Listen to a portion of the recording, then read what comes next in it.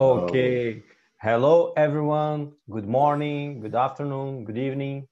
Because as I said yesterday, we are covering a lot of time zones, so to not exclude anyone. So welcome to the third day of Luxembourg Oracle user group. So we will have one more day with presentations tomorrow. But for today, we have Sandesh, Robert, Alexa Bala, and Mari Kupatadze. The name, I hope I said correctly. Mari, forgive me if I said incorrectly. Please let me know later. So let me just jump to the other screen. So we are founded in 2019.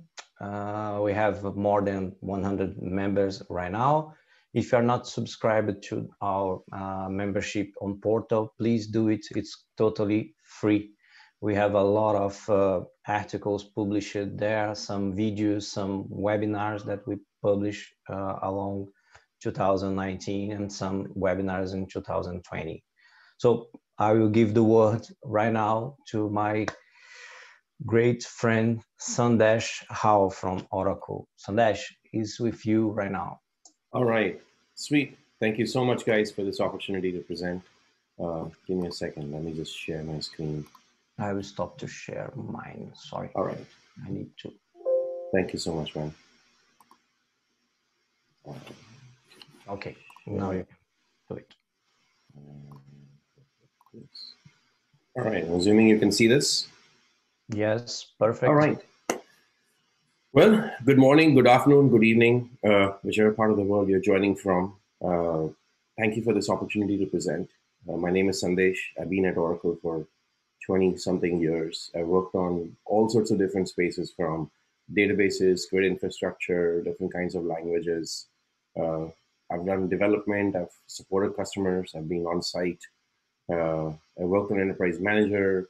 So I've actually worked on a whole swath of products, but the last couple of years I've been concentrated on more on using AI and machine learning for the Oracle Autonomous Database in the backend, for doing most of the AI ops based management and operations. This presentation is going to focus on a different aspect. It's going to concentrate on AutoML and data science using the Oracle Autonomous Database. So we've released this thing called OML, the Oracle Machine Learning piece of infrastructure as part of the Oracle Autonomous Database. I'm pretty sure you've seen this in many presentations, where you can actually write some simple pieces of SQL code, and you can do all sorts of interesting machine learning on top of the existing data you have. This presentation kind of starts from there and takes it to the next level as to what is AutoML and what is actually coming in the subsequent versions of Oracle. So the agenda here is that we're going to talk a little bit about ML and the overview. We're going to talk about the journey of the DBA to the data scientist and what are the various things that you need to do to go from DBA to data scientist. We're going to have some examples of OML, and then we're going to talk a little bit about what AutoML is, what's coming, and what is this thing going to do, and what aspects of machine learning is this thing going to automate. And then we'll have questions. Feel free to type your questions in chat as we go. We'll also have some time to do this at the end of the presentation, but if you type your questions in the chat as we go, I can answer all of them at the end of the presentation. So the first thing is, it's like today, traditionally, DBAs are responsible for two major tasks. One of them is all the maintenance tasks, which is configuration, tuning, setting up of network storage, provisioning, database backup recovery, optimization. And then the second aspect of it is, planning architecture, doing data modeling, doing security, application lifecycle management, and stuff like this. So as we moved more and more towards the autonomous database, more and more of the stuff that was at the bottom for maintenance tasks kind of started going away. And people needed to concentrate more and more on data modeling, architecture, data wrangling, and then writing all sorts of different reports using BI and AI to be able to make the data more valuable to their business. So 4 different roles started emerging as part of this whole conversation. The first one was the data engineer. The data engineer is the person, and I think yesterday my buddy Kamran explained it very well when he was talking about what data architects do and all of these other different roles that have been created as part of this transition. And the data engineer in this case is the guy that makes the data available to the data scientist, the person who does not do the actual machine learning themselves, but they're responsible for making vast amount of swathes of data organized in a manner that can actually be consumed by the data scientist. Then there's data scientists themselves who basically look at this data and they try to solve these problems by making predictions. Then there's a data security role where data classification and lifecycle management come in. And then there's obviously the application tuning role, which is going to be there for a long time to come, where people go into SQL tuning, connection management, scale up, scale down, all of those kinds of activities. A little bit more into details when you're doing when you're a database developer and you're already doing most of this work because you're already doing data extraction, you're doing classic ETL, you're data wrangling, you're doing these deriving new attributes, right, which is also called feature engineering as part of machine learning.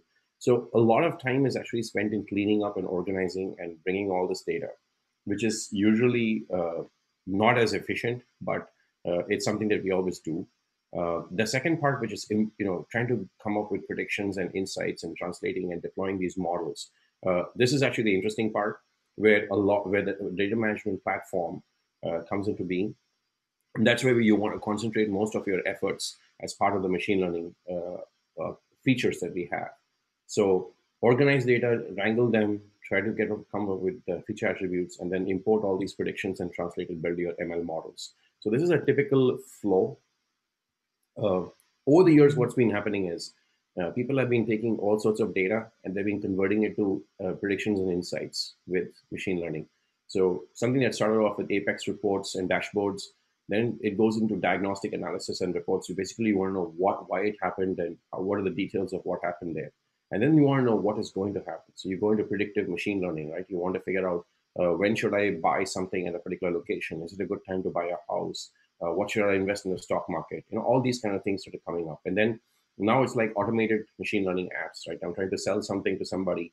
Automatically, it scans my friends to see which ones of them are in that category. And it says, hey, you can sell this to your friend here because this person is working in a field that is matching to a product that you want to sell. So the apps kind of taken to the next level by using whether it's predictive analytics, machine learning, social graph, and then try to enable the applications to make them completely ML enabled. So this is a transition that has happened where people have gone from complete dumb reports to complete ML enabled applications. Now, when you're doing machine learning, you're sifting through huge amounts of data. Machine learning and deep learning are two different categorizations, but we're just going to concentrate on machine learning for this purposes of this presentation. There are a couple of things you have to go through, the most common ones when you're trying to do something in machine learning. In this case, it is whether you're trying to identify the most important factors, which is attribute importance. You're trying to predict customer behavior, that's a classification model, or you're trying to find out if you're selling insurance to somebody, who can you sell the insurance to where you make the maximum amount of gains. That again is classification. Then there's regression, where you're trying to apply numerical quantities. When am I trying to buy the stock? When should I buy a house in this area? These are regression type of problems. And then you segment the population using clustering. Like I'm trying to sell ice cream, which category of the population should I sell blue currant to? These are all clustering kind of problems. And then you try to find fraudulent or rare events. CPU utilization of this machine is above 90%. Is this a problem or not? Network utilization is a couple of gigabits. Is this normal or not? Is this going to flood my network or not? And then the last one is you try to determine what are the co-occurring items in a basket, which is basically you're trying to find associations. Your shopping cart is a good example of this. You buy something, it says you might want to buy something else that is related to what people buy. So these are association-based problems. Some of these things fall into the category of supervised learning, and some of these fall into the category of unsupervised learning. Unsupervised learning is where the machine learning algorithms themselves have the capability to scan data and find all these interesting patterns. And then they can say, oh, this one I learned from, and these are the new kind of trends which you probably did not notice, but you want to probably build something on this. Supervised learning is the model is already trained, or it is semi-supervised machine learning, where a human is responsible for training the model. And then the model keeps learning more and more from whatever that has been specified as part of the model building process. One thing is, whenever you're doing any machine learning exercise, there's a couple of phases. There's understanding the business. You want to understand the use case. Then you understand your data. You basically want to do data visualization, data analysis. You want to profile your data. You want to find out, whether how do you build your stats? Do you group them by a certain value? whether they're univariate or bivariate statistics. So this is the data profiling aspect of it. Then you go into data preparation. For data preparation, you want to either you want to do automated transformations, you want to do binning, you want to figure out if you want to normalize your information. Some of this is machine learning, some of this is not machine learning. So most of us who have been doing ETL, about 80% of the stuff kind of falls within the ETL space. But the cool thing is this auto data preparation and binning and some of these other methods are things that the utility currently has, where it can actually pull out some of these trends and tell you that these fields are important, these fields are not important. So it allows you to do automated feature selection. So that's also a part of the data preparation exercise. When you're modeling something, again, you do feature selections, you decide what model you want, you decide what the algorithms are, you decide what the hyperparameter settings for those algorithms are. So that's all modeling. Now, once you go into evaluation, you figure out which model is good. What are the particular values that you're selecting for the outcome of this model? Are you looking at F1 scores? Are you looking at mean square? Are you looking at root mean square? You're looking at whichever value that represents the most important things for you. Like some of the projects we've been building, they require good recall. Some of them require good precision. Some of them require good MSE scores. So depending on the use case that you're trying to look for, the model selection and the model comparison and evaluation methods change. Once you finish this, you have to deploy this. You embed this into an application. You write a report in Apex. You write a Zeppelin notebook, stuff in something in a Zeppelin notebook. You deploy this using in-database ML or using REST as part of the database, so you can expose this so that the user will have no ideas that you're actually using machine learning under the covers. So this is the part of the deployment cycle. But this is kind of like a standard methodology that most people will use when you're embarking on any machine learning project. We'll go into this in a little bit more details in a bit. So first thing I want to mention is Oracle's got this thing called Oracle Machine Learning. It was called Oracle Data Mining over the last couple of years when, I have a friend who's a statistician, and she basically came and told me once that you computer science guys are really good at this stuff because you always take these really boring terms like statistics, statistical algorithms, and suddenly call it machine learning and suddenly it becomes super hot. So she's been working on stats for like 10 to 20 years and she's like, it was never this hot. But now all of a sudden everybody wants to run into AI and machine learning because all of a sudden we've made this thing hot. So this was always an option that was available since Oracle 9i, and it was called Oracle Data Mining. Of course, now the number of algorithms, number of interfaces, and number of applications that can run on top of these interfaces has significantly ballooned as compared to when this option existed in its infancy. So what this basically allows you to do is it's an in-database option.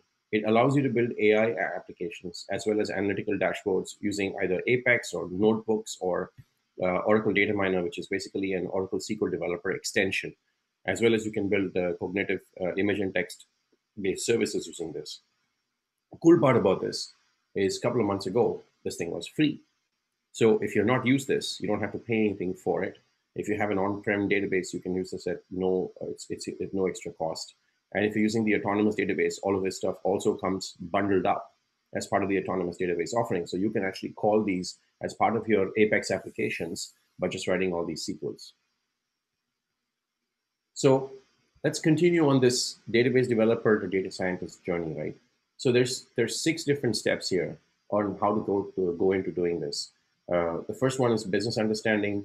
You want to understand what your use case is. We went into this in a high level. We'll go into this in much more details now. So the first one is understanding the business, right?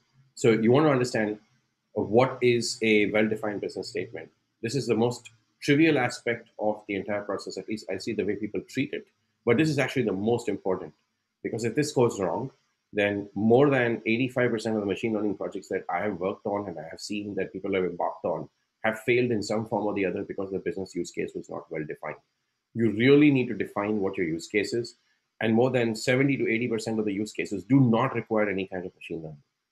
They can just be written as standard BI reports. So this is another aspect of complicating an application and trying to make it way more complicated than what it actually needs to be. And people tend to do that. And most people are like, just because machine learning is cool, you need to use machine learning in every aspect. And that's not true. That's not good, because simple query-based indexing and other methods like this are more than adequate to satisfy most queries.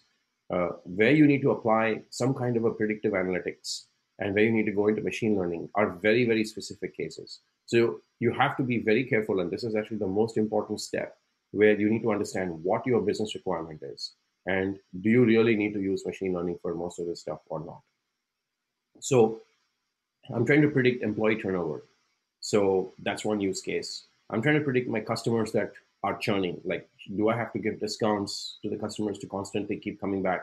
Or who's the customer that constantly comes back, does not wait for discounts, pays full price, and still consistently comes back? Those are the customers I want. And then the customers that come back when I constantly give them a discount are some of the customers I long term don't want. So I have to predict customer churn. If I stop giving discounts, how many of these customers will stop coming? How many of customers have spent more than $500+ in the most 18 recent months? So there's this thing, it's called the RFM analysis, or the recency frequency monetary analysis. There's a function that you can call as part of the Oracle data mining set of algorithms that allows you to calculate RFM analysis based on a period of time on some data, and it will automatically tell you which of these customers are the customers that are spent, not just the spending more money, but in terms of which ones are more likely to stick around and give you the most amount of gains. How can you sell more coffee? How can you sell more drinks? Which customers are likely to spend more? Who are my best customers? Which means rules and stuff like that. And how do I combat fraud? These are examples of use cases. The fraud is a very important example, right? So you basically roll up to physicians, claimants, employees, and stuff like that. So how do you combat fraud? So here's one example I'm taking for the purposes of this entire thing, is to target customers who have good credit, and you basically who are going to make payments. So when I want to basically give something, I want to pick customers. I want customers that are good credit. I know these customers will stick around. I know these customers are not going to default. So I not have involuntary churn. So here's a very good example of how do I target these customers. So what are my various steps for this? First of all, the most important thing to do is credit scores. So I go into credit scores, and I'm just trying to query the credit scores and seeing what information do I have.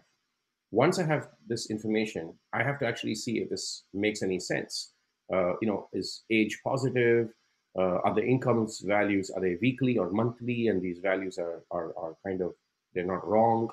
Are the loan amounts reasonable? I mean, sometimes you have a loan amount that's really high, and I know this person is never going to be able to pay back these numbers. So these are data cleansing exercises, or trying to ensure that everything is on the same level.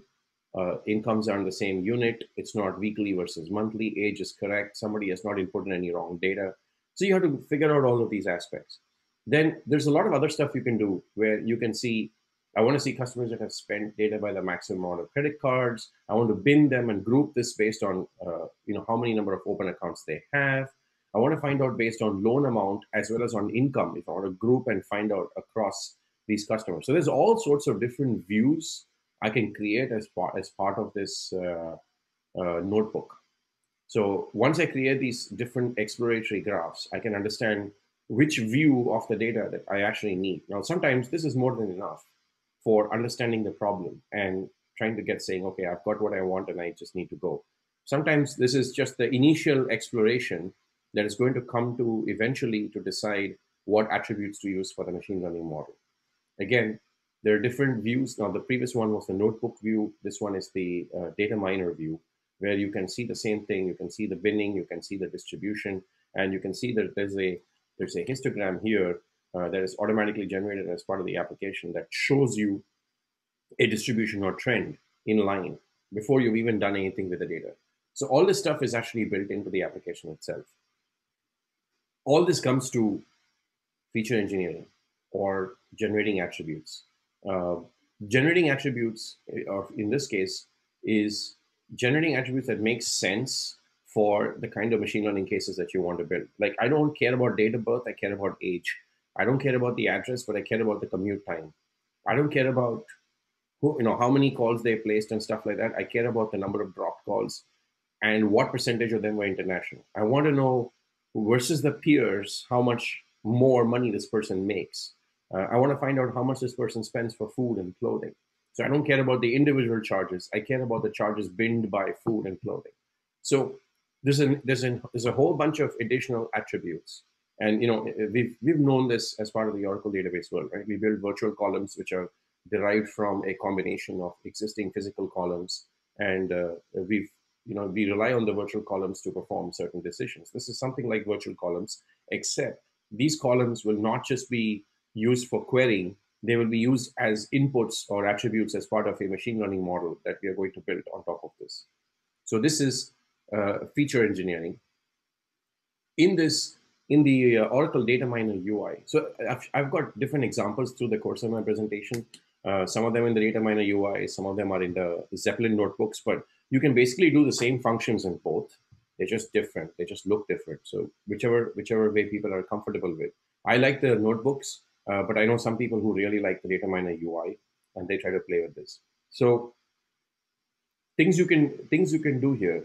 We spoke about this auto data preparation. The auto data preparation is basically try to find missing values, something that requires aggregation, something requires binning, some data is unstructured.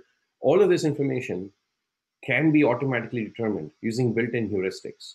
So when you say determine inputs automatically using heuristics, it will go through and say that this one is, what type of mining type is this? Is this categorical? Can it be automatically it can be automatically tuned?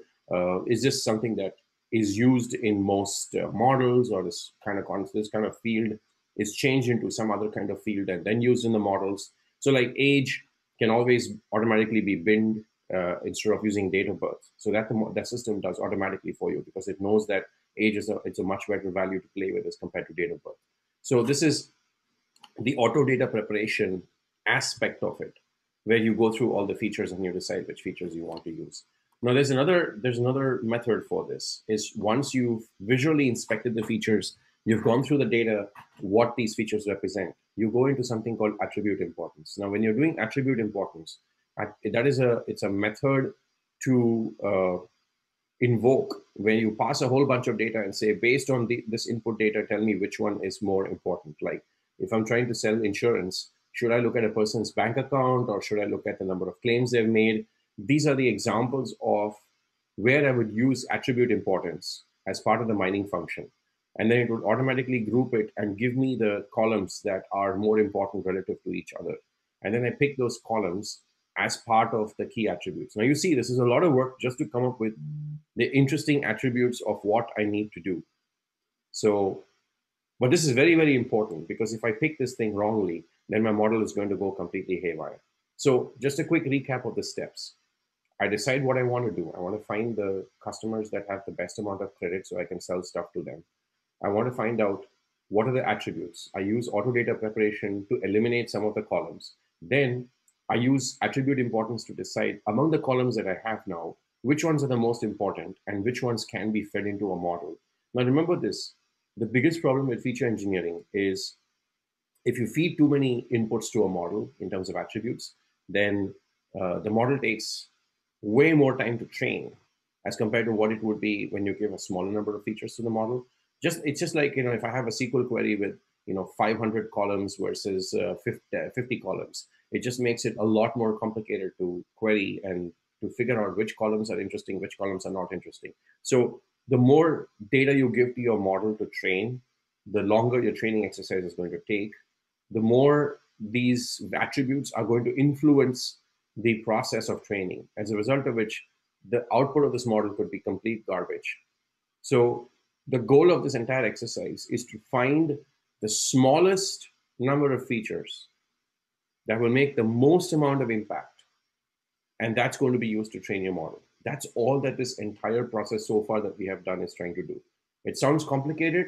Once you do this a couple of times, then you know this thing is really, really fast to accomplish once you do this iteratively a couple of times. So once you know you've picked the attributes, right? The next step is basically training these models. Now, most of the default models we have use 60-40 random samples. There's this thing, it's called cross-fold validation.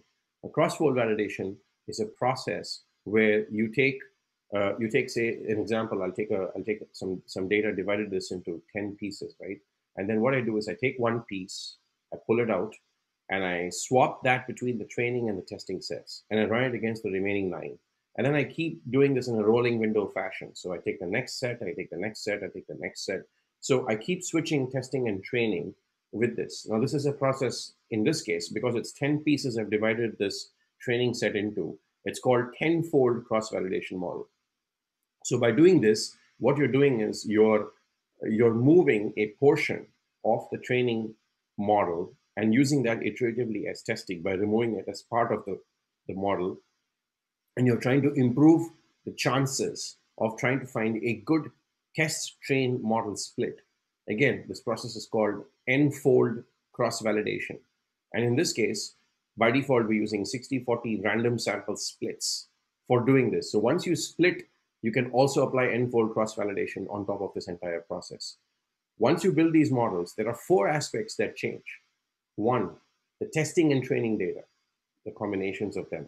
So as you can say, there's more testing, there's less training, there's more training, there's less testing. And then you take a chunk of the training model, you put in the testing, you take a chunk of the testing, you put it back in the training. You keep swapping data back and forth.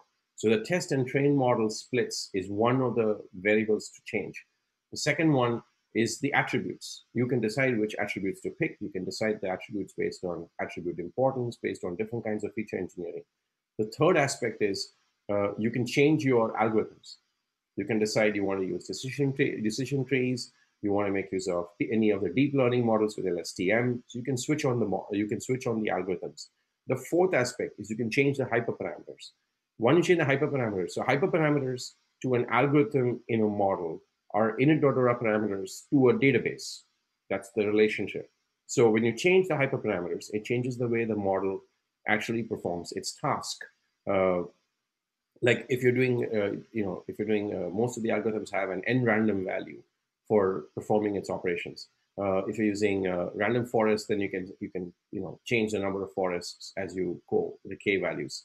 So there's clustering. You can change for k means. You can change the k values. So there's all these different hyperparameter attributes that you can change as part of the machine learning model. So these are the 4 things: the test train data, the hyperparameter optimization, the algorithms themselves, and the attributes.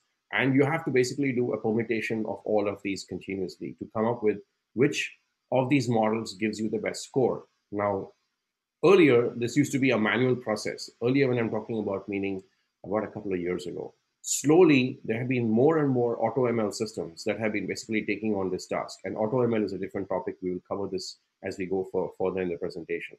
But this entire process is automated today and can be run as part of a framework where you can basically run and say, give me the model with the best score for this. And it will automatically do all of this stuff for you. Once you do this, you randomly hold out samples. You mentioned, I told you, right, we're doing random sampling where we hold out a certain percentage of the training data and we use it as part of testing, that cross-fold validation process.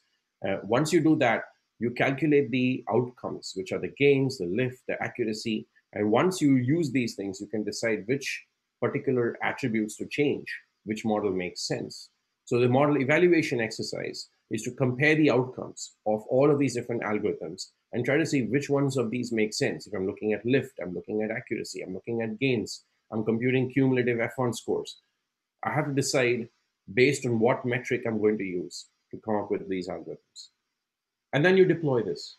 So when you deploy this, the SQL statement is just going to call, in this case, I'm using prediction probability with the N1 class model, which is basically a classification model, to automatically determine what the credit score bin is going to be. Now, this might require some training. There's also, when you build the model, like in this case, I'm building a model called claims model. I'm using something called support vector machines, which is one of the model types. I'm using auto preparation for this exercise. And automatically, when you apply the model, and then you can just run the queries, it'll tell you which are the policies and which are the percentage of fraud that's most likely to happen in most of these policies based on the previous claims that these people have done. So you see, it's not that complicated. It sounds complicated, but it's not that complicated once you do this iteratively a couple of times. Very simple SQL functions.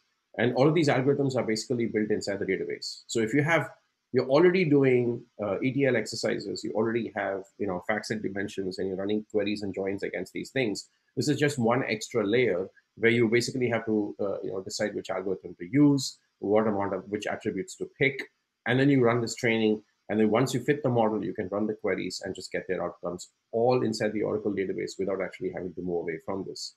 So these are typical steps for a data scientist.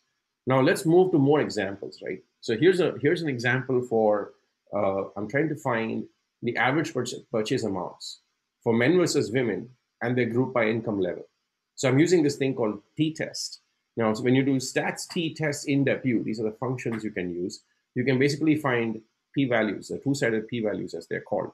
Now, this p-value is less than 0.05 shows statistically significant differences in the amount purchased by men versus women for those particular category types. Now, here's an example of a simple statistics-based SQL query that will basically give you this answer. This is example number one. Another one, I want to attribute importance. Remember, we spoke about attribute importance a lot when it comes to feature engineering. In this case, I specify the attribute importance. I specify the tables and the columns, and then which is the target column type I want to influence. And then I also specify the settings for the attribute importance, which are also. So the way this works in this is that you have to create a separate table for the settings, and you have to insert the values, the hyperparameters for those settings inside this table. In this case, it's ADT import mode settings. And then you can query the attribute name, rank, value. And when you do all of this, it tells me that the most important thing is to find out if the person has enough money in the bank and if they have overdrawn any money monthly. So these are the two things that you want to look at before trying to, go for that person for your insurance. So this is attribute importance. Same thing for if you want to build this in R. So OML has different implementations. The current implementation in production is OML SQL, which is basically you can write all your machine learning code in SQL. Now we're coming up. Now there's OML for R and there's OML for Python. It's called OML for Pi. These are two of the distributions that are coming. OML for Python is my favorite because a lot of machine learning languages or machine learning platforms like scikit-learn, which is what I learned most of my stuff from, are basically written in Python. So Python is a very, very flexible language. Some people love SQL. They can stick to OML for SQL. But if you're a Python guy, people are like, I have fewer choices. How do I operate against the Oracle database without pulling data out of the Oracle database, right? So one thing you see is a lot of people, what they do is they extract data out of a database, they make it into a CSV file, they load this into a pandas data frame, and they run their queries against it. Once they've built a model, they push it back to disk, and then they import the results back into a database, and they run the query reports on the database. So there's all this back and forth. Now, when the data is just running into a couple of gigabytes, it's okay. But when you're running into several terabytes of data, this is the same problem we used to have when you're working with Hadoop installations, where people take huge amounts of data from Hadoop, they move something from Oracle, and they move it back to Hadoop, data duplication, as well as data movement, and you're creating huge amounts of work when you're moving data across two platforms. So one thing we kind of came to a conclusion of is we need to support Python natively as part of the database stack. We need to support R natively as part of the database stack so that people no longer move data back and forth between this because it's not efficient. It takes a lot of time. So the goal is to move the algorithms to the data and not the other way around, not to move the data to the algorithms and try to do something and then move the data back into where it originally was. Here's an example of doing this for the OML for Pi. This is coming. This will be supported within the autonomous database platform. It will also be available as a standalone download that you can actually run on your machine against a 19C or 20C database with the data mining option built into it. And all they're doing is you're creating the AI model and you're fitting the AI model using the train X and train Y, which is basically the training and the training model in this case. The X and Y again represent the labels. The Y represent the labels. The X represents the input attributes. Again, it shows you the importance and the same exact exercise with Python. Now, the autonomous database has obviously had this for some time. We have this OML package. A lot of people have seen their notebooks. I'm not going to go through this too much because there's been enough presentations on this. I know my colleague Heli has spoken about this, and Edelweiss has spoken about this. They've spoken enough about the various features of what are available for all of this. I'll concentrate on the things that are coming. And this is interesting because this significantly changes the game for us. So first of all, A lot of people, like I'd mentioned, move data back and forth from the database, and they try to take the data to their servers. They make CSVs, they play with stuff, and they move it back. So the first thing we decided to do was build a transparency layer. Now, what is a transparency layer? Imagine a data frame that basically connects itself to the backend as a table, and you can manipulate and do all sorts of stuff to it without even realizing you're actually connecting to a table and without writing a single line of SQL. So anything you do in Python or R, you can manipulate a data frame object. You can take the output of this data frame object and make a scikit-learn library operate on it. So think of it as a join between some stuff I'm doing in scikit-learn, some stuff I'm doing using OML, and I'm combining their results together to basically get my output. So you can combine things between two different languages, two different sets of libraries, and use proxy objects so the data continues to stay in the database. So it looks and behaves like a pandas data frame, but it's basically something like a DB link, to make it simplistic. It's like a DB link into a database at the backend, and someone who does not know SQL can completely write all these things in Python. There's it basically overrides all the native functions to and translates the underlying functionality to SQL. So if you're a guy who doesn't like SQL and is a person who's familiar to working with R and Python, and there are many of us who are like that, this is great to manipulate database data without actually having to get into the database at all. There's the thing that we spent the last couple of years working on is basically trying to make some of these algorithms more parallel, more distributed. Now, there's a lot of the stuff lying in open source, and some of these open source algorithms might be way more cutting edge and ahead of the stuff that might be inside the database. But the thing that we have in the database is basically tried and tested, stabilized. We know this stuff really works, and we adding every subsequent version that comes out, the algorithms that we know that absolutely work. We expose these as part of using OML for SQL. So, like we added stuff for time series. I'll talk about a few new algorithms we added as part of 19 and 20C. But what we do is the algorithms that we know for sure they work. They're not experimental. Someone's not trying to write a paper on them. These work, and they're production deployable, and they're reliable enough for you to build your models on. And we know that these models really work and its outcome really works. We add those algorithms to the database itself. So some of these algorithms, they can be run in parallel. Now, everybody knows about EXTProc.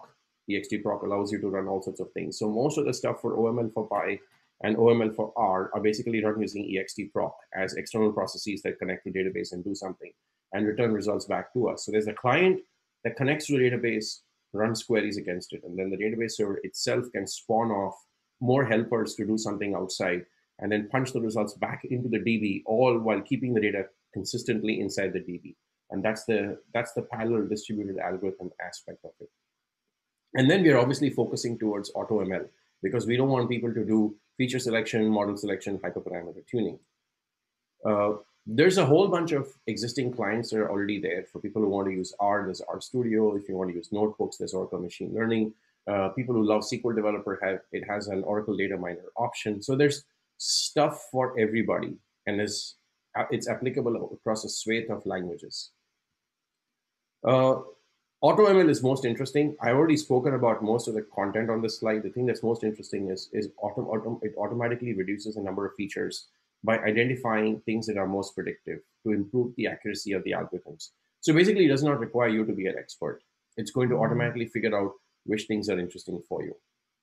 Now, the good thing that's coming is there's going to be a new AutoML interface. And what this is going to do is it's going to automatically bin data. It's going to show you importance as part of this data. It's going to have a model leaderboard. It's going to show you which models are good, which models are known to perform better as compared to the other models. And you can deploy all these models using REST. You can track a model if the performance of the model is degrading as part of this. It's like you push out a new model for a Facebook feed, and suddenly you realize that the engagement drops. You can immediately go back and revert back to the previous model for your Facebook feed. The same thing here is like you release a report and people are using this report for doing something, and suddenly people stop using the report because the report doesn't work. So you need constant model monitoring where someone will continuously iterate through this model and try to find something better than what's already out there. Or if the model regresses, once it's actually released into production, like it works for day one, and then suddenly people realize that this model really does not work. and then people stop using it. So that's model monitoring. So this will allow data scientists to take this to the next level where they don't have to run all these things. It will automatically calculate the histograms, it will automatically calculate the importance, it'll run the various combinations of algorithms and calculate a score, and then you get all of the various values that are necessary for you to make a decision as to which ones you want to use, as well as it will have a model leaderboard, and then it will do monitoring. So this is coming. It'll allow you to do a whole swathe of functions. Like here's an example with SVM Gaussian 1, what sort of deployment it is, and what do you want to basically predict. So there's a whole bunch of new features that are coming as part of this. The two new algorithms I mentioned earlier that we added in this case for 20C. Now XGBoost is present in almost everything, and it's like it's one of the Gaussian methods that is very, very popular, and that's used for classification, regression, ranking, and survival. So one of the things we wanted people to do is we wanted them to be comfortable with the same algorithms that are basically available across all of the open source packages out there. We wanted these things to be present inside the database. So these two basically gave us the biggest bang for the buck. So there are a couple of other things for time series also that we're working, but these two are the ones that are worth mentioning at the moment, which is gradient boosted trees or XGBoost. And then the other one is basically MSET, SPRT, which is multivariate state estimation techniques and sequential probability test ratios. Now, these are the second one is an anomaly detection algorithm to monitor processes. And what we do is we use this as part of some of our AI ops exercises to look for some kind of an anomaly from the signals that we are trying to basically monitor. This there's Oracle. We have a group called Oracle Labs where people build some of these algorithms. They speed them up inside the database. They try to re-implement them in different ways so it can easily be consumed as part of the database itself. So this MSET SPRT method is one method for anomaly detection that we use pretty heavily internally within the company, and it's something that you can use as well. And XGBoost, everybody knows what gradient boosted trees are. It's an extremely popular method for performing classification regression. There are tons of Kaggle competitions as part of this stuff. I mentioned there's the Oracle Data Miner UI. I'm not going to spend too much time. There's all these various templates that are available as part of the autonomous database. So the bottom line is you can basically manage and analyze your data. If you have the big data appliance, you can do all sorts of stuff with it, with Hadoop, with Hive, with Kafka. So the conclusion sort of is you don't need to move your data. I think that's kind of the number one conclusion you can take, is moving your data around is inefficient. If you can run most of the machine learning in the database, it basically saves you huge amounts of time to try and do this. You can set up data preparation and transformation using automatic data prep going forward. This thing will save copious amounts of time in terms of preparing the. Now, remember, all this is after you already have the data, you've already cleansed it, you've already loaded them, they've already done you've built up your partitioning data scheme, you've built facts and dimensions, you know how you're going to query all this stuff. After this, you want to build the models on top of this. You want to use automatic data prep to decide which of the attributes you're going to build. It doesn't matter what language you know, SQL, R, Python. You can whether you're like writing stuff in notebooks, you like writing stuff in the UI, in data miner. It doesn't matter which method you like to do. There are so many different ways to get to this. And the most important thing is you do not require the machine learning skills, because AutoML significantly speeds up the entire model building exercise. So as long as you're concentrated on your business goal of getting good results, you really don't need to know how these algorithms are implemented, where they're implemented, how good these algorithms are relative to each other, because these things keep changing. So here's an interesting stat, right? So my team works on all of these different kinds of exercises for AI ops. Sometimes we spend 3 to 4 months working on something, and then we figure out a new algorithm or model that basically obsoletes all that 3 to 4 months worth of work. It's very, very common for us to basically hit these kind of scenarios. So one thing we realized is we don't want to concentrate on the model building exercise. We don't want to concentrate on the hyperparameter optimization exercise. That's what AutoML is for. We only want to concentrate on the outcome of this model, and does it satisfy what we want to do. So it significantly lowers the barrier to entry for the average person who has no ideas of what machine learning is, but understands their data really well and knows what the outcome they want from this data. And then there's obviously, you don't need a second instance for production to transform any data. All the data is embedded, all the transformation is embedded. And once you have, you want to do model scoring, we've accelerated model scoring as part of Exadata. And this thing can be done repeatedly as many times as you want. You've seen this chart. Now people ask, like, why do you guys talk about all of this? So for people that are data scientists that kind of like do this on a daily basis, they want to know if their favorite algorithms are supported. They want to know what are the various kinds of functions that are available. They want to know what language packages do they have, whether we do things with like time series, right? Like we use Holt Winters pretty heavily using time series. So I want to know if Holt Winters support is present or not. I like lasso for regression, for based on the things that I do. For attribute importance, I like PCA. So you want to know if the methods that you are commonly using as a data scientist are available or not. So this goes from the standard 3 bins of machine learning for classification, clustering, and regression to going to anomaly detection, to going to time series, going to attribute importance, and then going to text mining. If you want to build something using explicit semantic analysis for document similarity. So we use a combination of ESA and TF-IDF internally for scanning all the logs that we get from the database, from Exadata, and all of that sort of stuff. So this thing gives you a perspective of the vast swath of algorithms that this thing supports, and that you know if you go for this, it's going to have not just the algorithms for machine learning, but also a whole bunch of statistical functions. You know, the ones we most commonly use are median, standard deviation, you know, min, max, lag lead functions for SQL. These are very common because most of us know these. Ranking functions and cross tabulations are also pretty common. But, you know, ANOVA, linear regression, t-test, f-test, these are not very commonly used by DBAs, and some people don't know what this is, but we have support for these. So it's like one of the examples I had provided earlier was, you know, the ones where you're trying to determine, you know, for men versus women, you know, based on the income levels, who spends more for what items. And that was an example for t-test. So there are lots of more examples. As you see those examples, you realize when you can actually apply some of these statistical functions, and they're just a simple function call as part of SQL. So there's no learning curve for you as a DBA or developer. If you want to make use of some of these functions, you see a couple of examples. It's like learning from Stack Overflow. And once you figure this out, you know that the database has the support for all of this. To conclude, ML and AI are just algorithms. You don't need to learn any of this stuff. You can use what's already there, but you have to move the algorithms to where the data is. And that will significantly save you a huge amount of time when it comes to doing all of that stuff. Thank you. And that's what I had. Questions? I'm going to stop sharing and probably go to chat if I have any questions here. Thank you, Sandesh.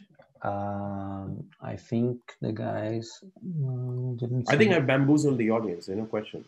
Yes.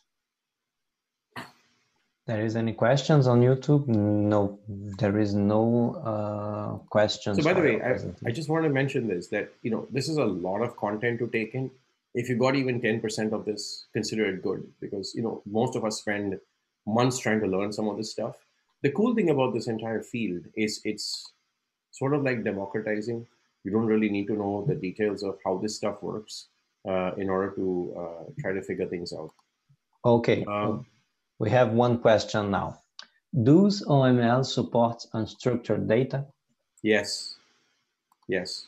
So all those algorithms, half of them operate on top of unstructured data. Thank you.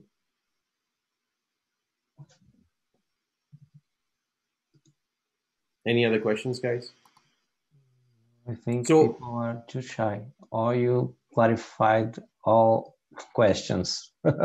I think the best way to get your hands dirty on this. So like I said, if you have like a database 19C available, you can install data miner, or you can you know, get a notebook fired up and work against this. Or if you're just too lazy to do any of this stuff, you know, just create a free autonomous database account create a machine learning user, and you can just log into that and start using all the existing notebooks that are already there. There's tons of sample notebooks for you to get started.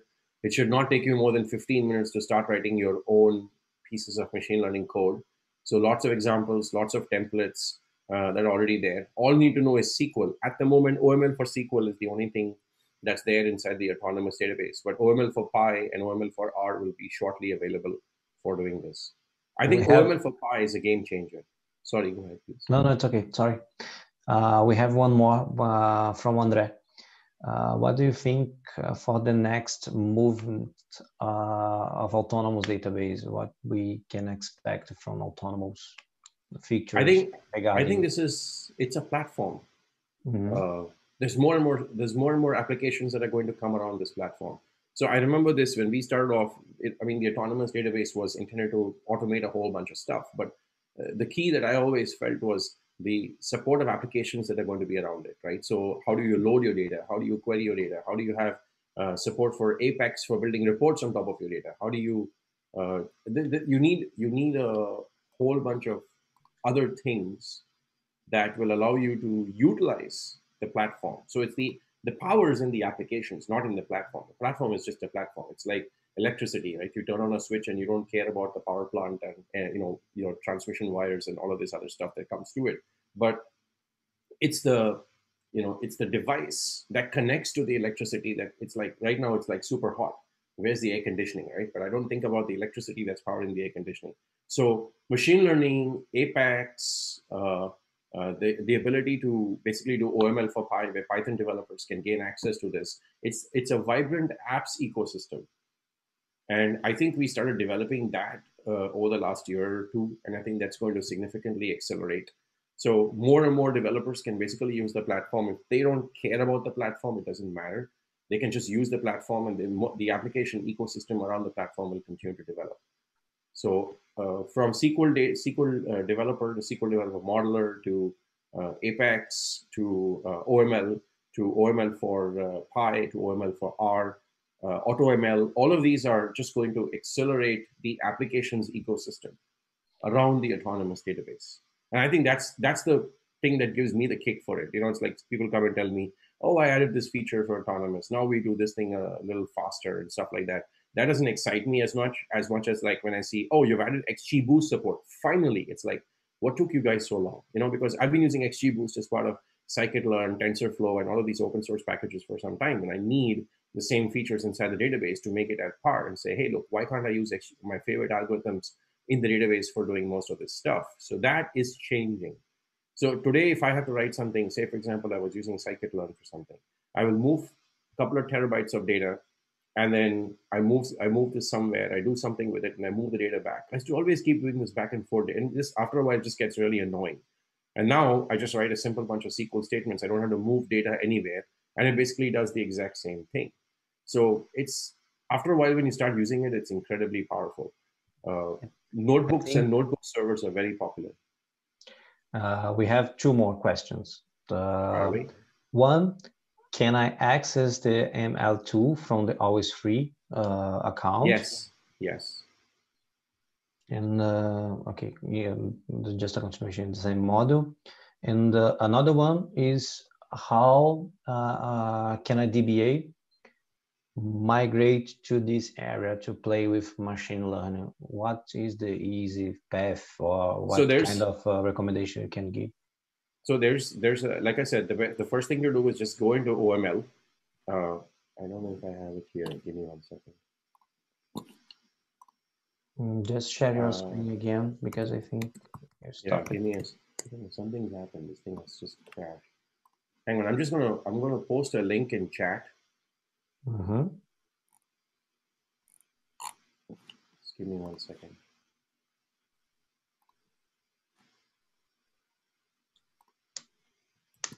Yeah, I'm just gonna post this thing in chat. Okay. So this basically shows you how to get started with the OML notebooks. If Nice. you're a DBA, you don't know what to do, start here. So you need to have a free autonomous database account. When you create an autonomous database, you go into Service Console, and in Service Console, you create an OML user. Once you log in as that OML user, you can do everything that I've suggested. You can fire up notebooks, you can write. So right now it's OML for SQL. You can only write code in SQL. At some point in the future, the near future, you'll be able to write things in Python and R directly into the notebooks. So all of this will operate on top of data that already sits inside a database. And a data frame will basically be a representation of the table that is there underlying. And it will look very familiar to you. So you can actually use it with scikit-learn libraries or any of the other libraries that you want. So, Very nice. and yes, this is all part of the Autonomous Database free OML package. Perfect. So also I remember I mentioned to you, if you download like 19C, all this is part of the DB. It's part of the data mining package, and it's all free. So all of this machine learning stuff that I spoke about is free, whether you're using it in an autonomous database or whether you're using it on-prem. Of course, you have to set up your own notebook servers. You have to deploy these functions using REST, and you have to expose them to your notebook servers. If you're doing them manually, if you're using the autonomous database, someone has already set up a bunch of notebook servers for you, and there's less work for you to do. But if you use this on-prem, you write these functions, you can expose them via REST, and you can build a notebook server and just connect. You can use the stuff from Jupyter, and you can connect it directly to these REST calls coming from the database. Very nice, Sandesh. Any more question? Like I said, even if you learn 10% from what I've said, it's great. That's the idea. Get slowly started, start playing with things. The only way you're going to learn is more and more. The more you play with this stuff, the more you learn with it. Otherwise, it's just get this thing out of your head, okay? Machine learning is not complicated. Just like how, I remember when I used to teach stuff for RAC, people are like, ooh, RAC, multiple instances, all this stuff. This is all complicated. It's not complicated. You don't need to know the algorithms. You don't need to know statistics. You don't need to be a math major. You don't need to know any of this stuff. Don't listen to what people tell you, okay?